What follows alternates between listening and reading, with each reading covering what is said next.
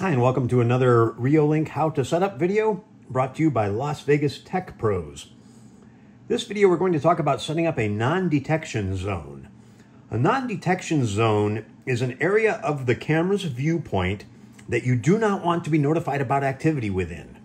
So the way to set that up is you'll choose the camera, click on that little settings wheel in the top right, come down here to detection alarm, and then up here it says non-detection zone.